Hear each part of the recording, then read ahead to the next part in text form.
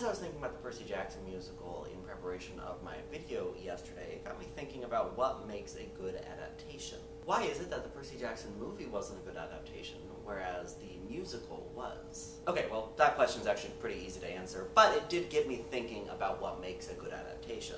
So, in this video, I am going to lay out 3 rules that I feel people need to follow if they are going to set out to make an adaptation of something. For each rule, I will talk about an adaptation that I feel didn't follow this rule very well, and briefly say why the Percy Jackson musical does. Number 1. Tell the same story. To me, this one does seem the most obvious, and yet it is very much where the Percy Jackson movie falls short. If you're going to make an adaptation from one medium to another, you need to tell the same basic story. Now, obviously, as I mentioned last year, some changes do need to be made, because otherwise there's really no point in making this particular adaptation.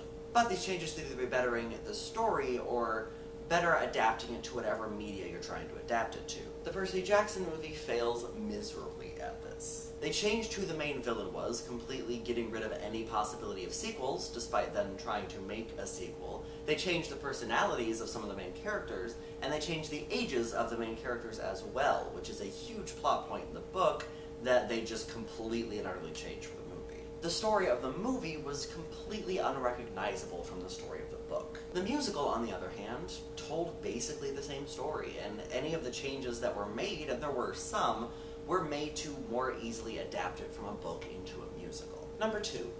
Keep the same themes and tone. I think part of what makes a good adaptation is being able to hold on to the same themes and tone from the original source material. That doesn't inherently mean that darker takes on stories are bad, but it is a difficult line to walk. And I would make the argument that if you take it too far, like taking a children's book and turning it into a dark and gritty story, that's more a reimagining of the original story than an adaptation. I think an adaptation that in some way failed in this situation is the Series of Unfortunate Events movie. And I'm specifically focusing on tone as opposed to themes here, just because that's easier to talk about. While I think for the most part the overall tone is good, where the movie fails is its portrayal of its villains. In the books, Count Olaf and his theater troupe are terrifying. In the movie, not so much. They focus a little bit too much on comedy.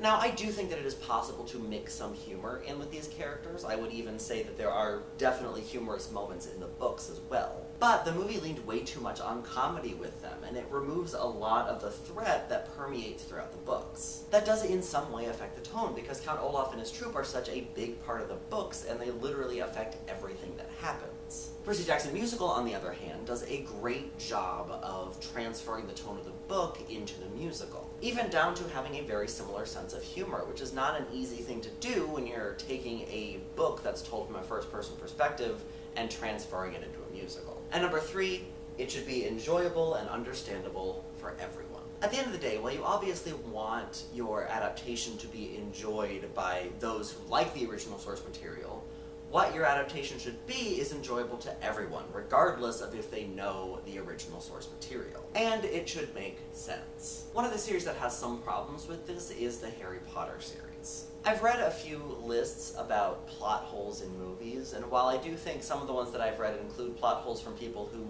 just kind of weren't paying attention during the movie, I think the ones that talk about Harry Potter do have some merit. But if you go to the comments, a lot of people in defense of them just say, well, it's explained in the book, just go read them. Here's the thing though, you shouldn't have to. You shouldn't have to read the original book or watch the original movie or TV show or musical or what have you to enjoy the adaptation. It's not a quiz that you need to study for, it's a piece of entertainment. This criteria is usually difficult for me to judge just because in many cases when I watch an adaptation, I do know the original source material. So while it makes sense to me, and I think it does a good job with this, I do know the original source, and so it is difficult for me to separate my knowledge of that from what I am watching or reading. However, with the Percy Jackson musical, I don't have to rely on my slightly biased views, because Abby has now seen the musical and they haven't read the original book, and they very much enjoy the musical and understand what's happening. So checkmark for that for the musical as well. Obviously there are some nuances when it comes to creating anything, even adaptations. There are other things that can be done to help or hinder your final product. But I do truly believe that if you can at least follow these 3 rules, you will be successful in making a good adaptation. So, you know, if any of you are planning on writing an adaptation of something, I hope this helps. So with all of that being said, to my friends and fellow VEDSies, I will see all of you tomorrow.